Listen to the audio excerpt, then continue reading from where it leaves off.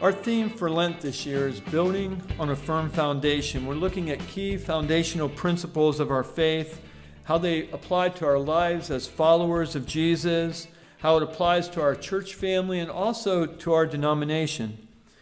We've been utilizing a book by several authors sponsored by the Wesleyan Covenant Association titled A Firm Foundation, Hope and Vision for a New Methodist Future. And we are hopeful and looking forward to a new Methodist future.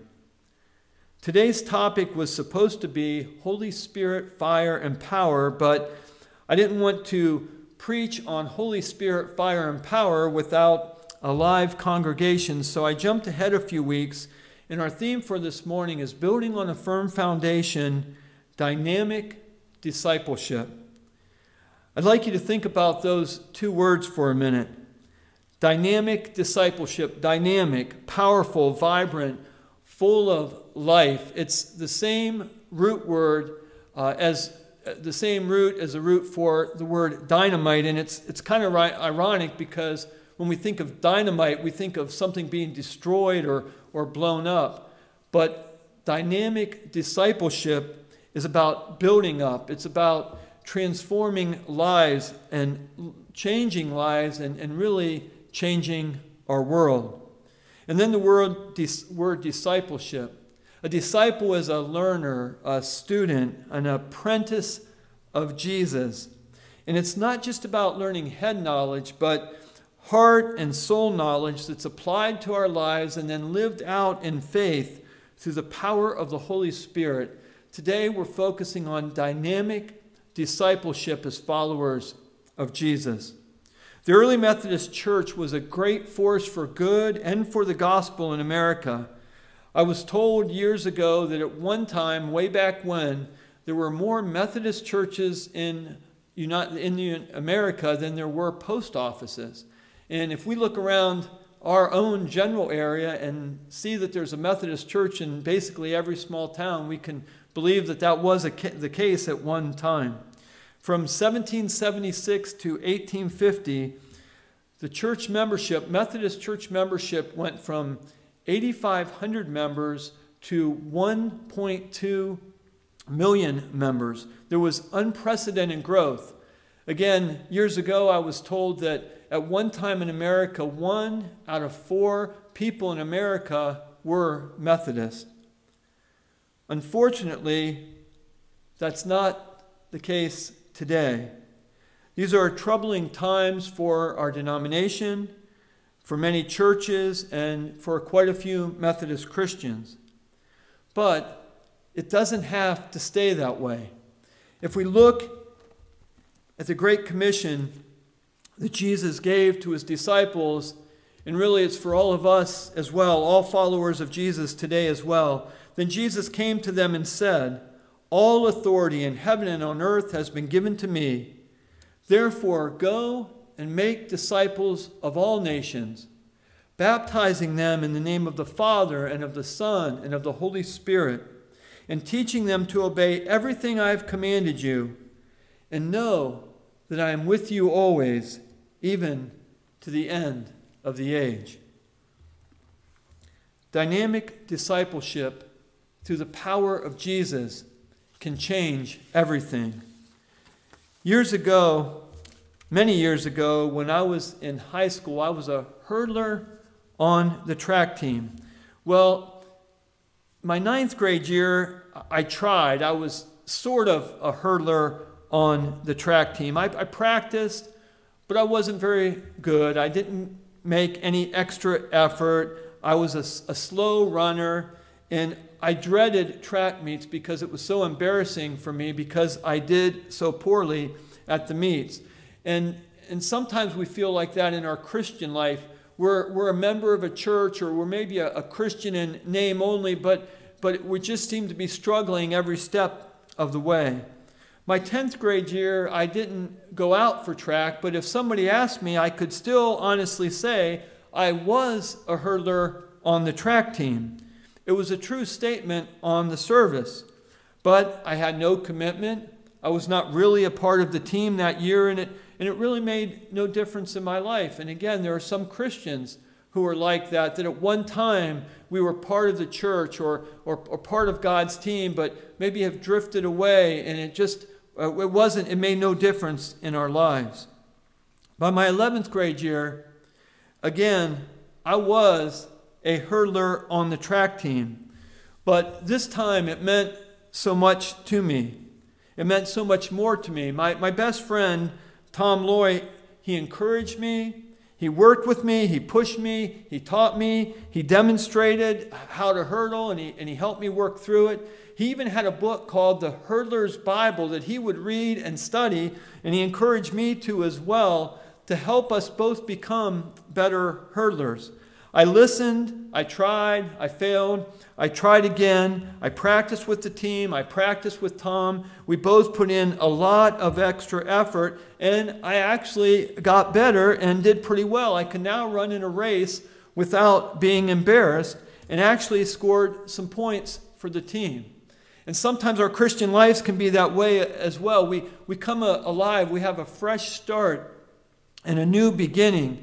The spiritual disciplines become a part of our lives, just as I learned to hurdle and as I learned to become a better hurdler, I had to work on different parts of the race. And it all made a difference. As I said, I wasn't just going through the motions anymore. By my senior year, it was more of the same, but only in an expanded way. We practiced harder, we practiced more, Tom and I, and he kept encouraging me and he kept pushing me. And because of Tom's encouragement, because of his help, because of teaching, the coaching, the friendship, pushing me to excel, I had a very successful year in track my senior year. Now I was no longer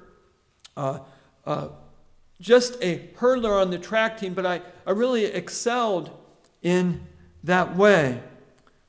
Now, nearly 40 years later, I'm no longer a hurdler. I hurdled a few times after high school. But my friend Tom still is. He's actually the track coach at East Canton, and they've won this Class A state track tournament 3 years in a row. And in fact, 2 years ago, he was named National High School Boys Track Coach of the Year.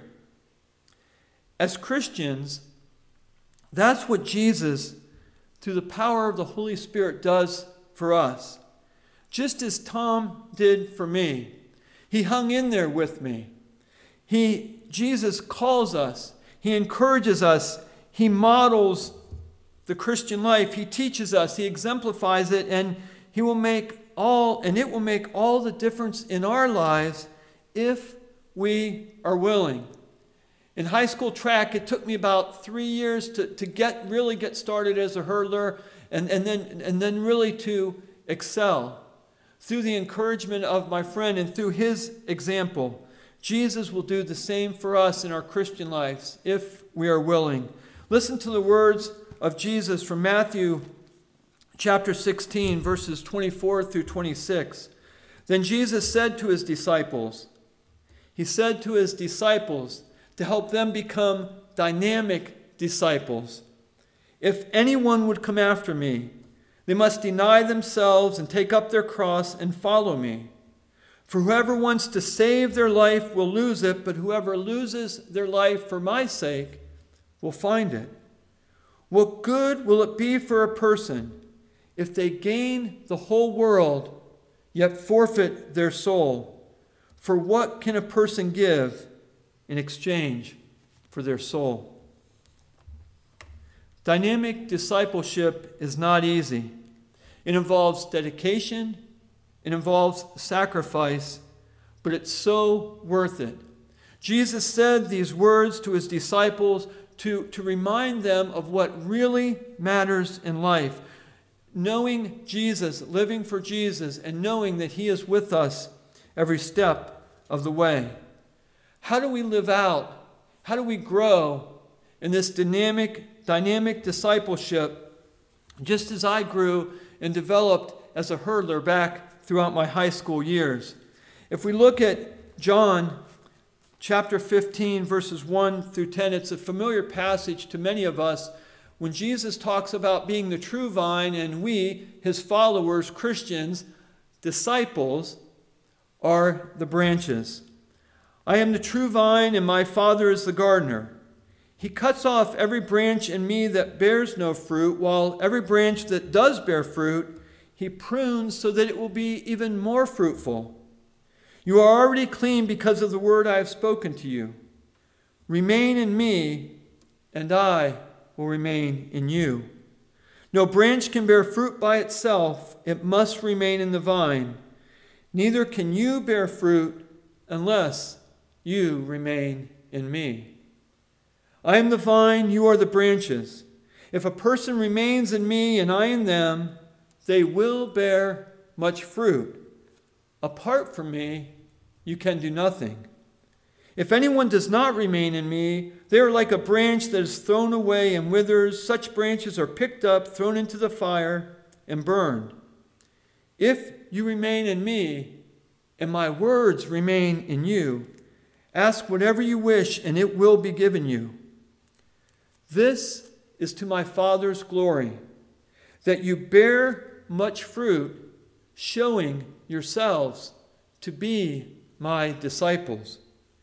As the Father has loved me, so have I loved you. Now remain in my love. If you obey my commands, you will remain in my love, just as I have obeyed my Father's commands, and I remain in his love. Dynamic discipleship is about being connected to Jesus, remaining in Jesus, and growing in Jesus. That involves many different aspects of our life, but especially remaining in Jesus, growing as dynamic disciples by being disciples of the Word of God, learning God's truth, growing in God's truth, living out God's truth for life. And that's something that we do on our own, but it's also something that we do in connection with other Christians through Bible study and through small groups, learning God's Word and growing together as God's people. It involves worship. All Christians, if we are able, are called to worship God together with other Christians. This time is so difficult for many of us here at our church, as well as many, many other believers. The idea of canceling church and not having worship, collective corporate worship together. But it seems that at least for these few weeks, it's the most responsible choice because of what's going on in our country and around the world with the coronavirus. But God calls us to worship together. The whole Bible assumes that God's people will be together in worship on a regular basis. And specifically, the Scripture tells us, do not neglect the assembling of yourselves together. Worship is so vital to grow as dynamic disciples of Jesus and to grow together as dynamic disciples of Jesus. We are also called to serve. We grow as dynamic disciples. We remain connected to Jesus. We're the branches and we're connected to the vine through our service, utilizing our gifts in the church and through the church and in the community and even in many different ways in the world. And again, impacting the world for Christ, not just as individuals, but together as God's people. We stay connected to Jesus by staying connected to one another as his people through fellowship. When I was in high school, my friend Tom, my best friend Tom, and my teammates made such a difference. If it wasn't for him and if it wasn't for my teammates, I would have never succeeded as a hurdler on the track team. When I was a young person, I grew up in the church and Sunday school and worship on Sunday and Bible school. And then as a teenager in youth group and connected with Christian friends. Christian fellowship is so important for us as dynamic disciples of Jesus. As it's so important to stay connected to each other And in that way, we also stay connected with Jesus, strengthened, growing, encouraging one another, supporting one another, having Christian friendships, and inspiring one another as God's people. We stay connected to Jesus through our witness and our testimony, through our words, through our actions, and through our attitudes. As we live out the faith, it draws us closer to Jesus. It draws us closer to one another as His people. Our words, actions, and attitudes individually and as a church, and hopefully as a denomination, our witness and our testimony as dynamic disciples goes forth. And then prayer. Pray, pray, pray. Pray anytime, any place, for any reason. But not just individual prayer. Dynamic disciples also participate in corporate prayer, the body of Christ coming together, praying for one another, praying with one another as God's people. Like my high school hurdling career, dynamic discipleship does not just happen. It's putting Jesus first in our lives, receiving His gifts, receiving His grace, living in the power of the Holy Spirit, and intentionally taking these steps. God's Word, worship, serving and using our gifts, fellowship, witness, our witness and testimony, and then being people of prayer. Trust and obey. Intentionally trust and obey each and every day. Right now, for a few weeks, we're hindered in some of these ways of living out our dynamic discipleship. But through this time, over the next week or the next 2 weeks or so, we can still be people of the Word. We can still pray together. We can talk with one another. We can pray over the phone with one another. We can serve and we can help those in need. And when we are back together as a church family, in all of these ways and more, we can intentionally be dedicated and have a priority to connect with God, to grow in faith, and to serve in love. That's our mission statement as a church, for us and to help others connect with God, grow in faith, and serve in love. And that is dynamic discipleship. Would you pray with me? Dear Lord, we pray that you would help us all in this time of confusion, in this time of uncertainty. We pray that you would help us to trust in you and to know that you will never leave us and that you will never forsake us. Lord, we pray that during this time, even though we may not be together as your people, we would still be connected in spirit. We would be connected through conversations, maybe through texting and in other ways, that we would continue to grow in our faith and live out our faith. So that, Lord, when we come back together in worship and for faith builders and in our many, many small groups and activities and events here at the church and in our community, that we would even be re-energized, that the dynamic power of the Holy Spirit would fall upon us in a new way, in a fresh way, that you would lead us to continually become the people of God that you've called us to be, the disciples of Jesus you have called us to be, the dynamic disciples of Christ that you've called us to be. We pray this in Jesus' name. Amen.